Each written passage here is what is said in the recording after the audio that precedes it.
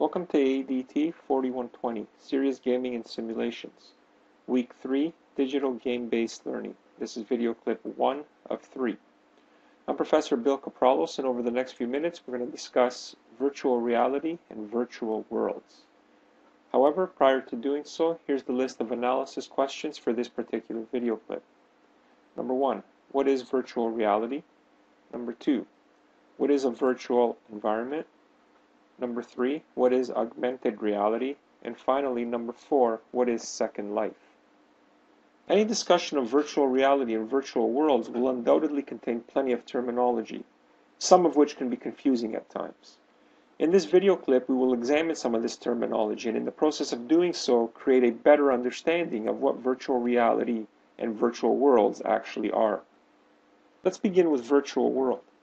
A virtual world is a simulated 3D environment where participants from different and remote locations can meet with each other at the same time. The virtual world can capture and convey enough social cues, such as body language, interactive props, the look and feel of the real surroundings, to convince some part of the participants' brains that they are physically in the world being simulated. The virtual world itself is essentially the content of a given medium. It may exist solely in the mind of its creator or be broadcast in such a way that it's available to others. In other words, it can exist without being displayed within a virtual reality system, and we'll talk about virtual reality next. By virtual reality, I mean an integrated collection of hardware, software, and content assembled for producing a particular VR experience. Just as an example to further illustrate this, consider a film script which exists independently of specific instances of the performance described by the film script. You can refer to the script of a play as a description of the play, and when it is brought to life via actors, stage sets, etc., we experience the play's virtual world. Next, we'll look at virtual reality. Virtual reality, as I pointed out just previously, is an integrated collection of hardware, software, and content assembled for producing a VR experience. It's essentially a medium composed of interactive computer simulations that sense the participant's position and actions and replace or augment the feedback to one or more senses, providing the feeling of being mentally immersed or present in the simulated or virtual world. There's 4 key elements of a virtual reality experience. These include the virtual world, immersion, sensory feedback, and interactivity. Let's take a closer look at these 4 key elements of a virtual reality experience. We've already discussed virtual worlds, so let's begin with immersion. A simplistic definition of immersion is immersion into an alternate reality or point of view. But what exactly does that mean? Or in other words, what is an alternate reality or an alternate point of view? When we look at an alternate world, it's a representation of an actual space that exists elsewhere, or it could be purely imaginary. And it's often created in the mind of individuals, perhaps creative individuals. And imagination is vital to VR. Imagination is where the virtual world begins and how many virtual worlds are experienced. So if you can imagine it, it is possible, even if the space you imagine cannot exist in the same way as it does in our universe. So imagination allows us to dwell where we choose, when we choose, and with whom we choose. And it's limited only by what we can imagine and our ability to communicate it. An important aspect of immersion is the suspension of disbelief. When we can suspend our belief that the world is not real, we are most likely immersed. And of course, immersion itself is not specific to virtual reality. We can be immersed in a very good novel, a comic book, movie, theater, amongst others. Next, we'll look at sensory feedback.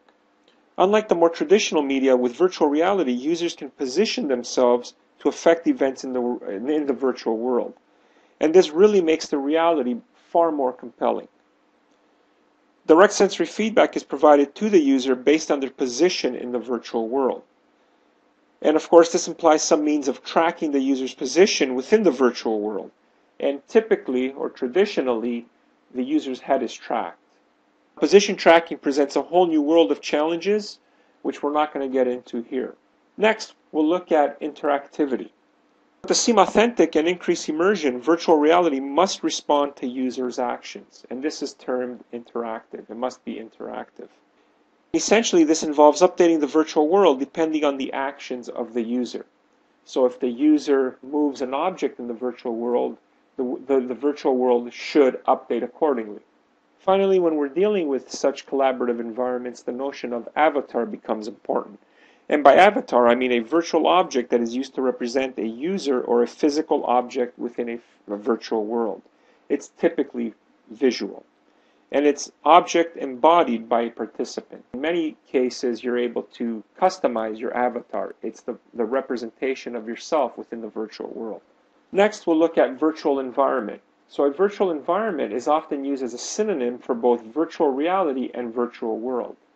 The term virtual environment actually predates the term virtual reality. And the term itself is actually ambiguous. It's defined as a virtual world or as a world presented in a particular virtual reality hardware configuration. And a definition of virtual environment is as follows. It's a virtual world, or it's an instance of a virtual world presented in an interactive medium such as virtual reality. And in fact, that's the definition I like to use. It's essentially an instance or an implementation of a virtual world. Next, we'll look at augmented reality. In augmented reality, virtual reality representations are combined or augmented with real-world information. So it's essentially the merging of the virtual world and the real world. Virtual reality representations provide the user with additional information that are not available by the unaided human senses. Now, of course, this implies that we have a special display in order to overlay that additional information, to overlay and view that additional information. So augmented reality itself has many applications, and many of these applications focus on the concept of repairing the internal components of a living or a mechanical system. And it's widely used for health education and training. And just as an example, you can provide information about where cancerous tissue is located within a patient, or you can provide information to a surgeon on where to make an incision by overlaying the incision, for example, on the patient's body. Let's examine a specific virtual world. You've probably heard of Second Life, and perhaps you've used Second Life. Second Life itself is an internet-based, multi-user 3D world construction set that emphasizes creativity, collaboration, socializing, and self-government. With Second Life, users are able to communicate through their graphical avatars, which are, as we talked about earlier, virtual personifications, using gestures, text messages, and their voice. And the fact that avatars can be personalized is really a key aspect of Second Life, and by many this is considered to be very fun and compelling. Second Life itself is comprised of virtual land that can be purchased directly from Linden Labs or other third-party users. The virtual land itself is divided into regions that have specific names and represent 65,536 square meters of area, and these are often known as sims. Mainland regions typically consist of many landowners residing side by side, and islands are owned by individuals, a corporation, or an institution, and typically their development is dictated by a particular theme. Many educational institutions have a large presence in Second Life, where they typically own islands and set up virtual representations of their campus within Second Life. This allows students and general public to partake in virtual lectures, virtual laboratories, or just navigate their campus and learn about the campus itself. Several years ago, there was a big buzz with placing lectures in a Second Life environment, and many times this involved the particular educational institution setting up a lecture hall in Second Life. Students would navigate into the virtual lecture hall and simply watch a PowerPoint presentation. Do you think this is effective? Is it an effective use of the technology? Are there any advantages to doing so? Are there any disadvantages to doing so? It's certainly beyond the scope of this course to examine Second Life extensively. However, there are a number of resources available to you online, including the following two YouTube videos. The first, Introduction to Second Life, provides a general overview of Second Life, and although it is somewhat dated, going back to 2006, it is still relevant and definitely worth looking at. The second video provides an overview of the educational uses of Second Life. And again, here it discusses the use of Second Life in educational settings. And this brings us to the end of video clip 1 and to our list of synthesis questions. Number 1, is Second Life a game? Is it a simulation? Is it an educational simulation? Explain. Number 2, the divide between gaming and virtual reality is eroding. Explain. And finally, number 3, does immersion involve physical and mental aspects? Or does immersion, in other words, simply imply mental immersion? Is it all in our mind? This concludes this video clip. Thank you.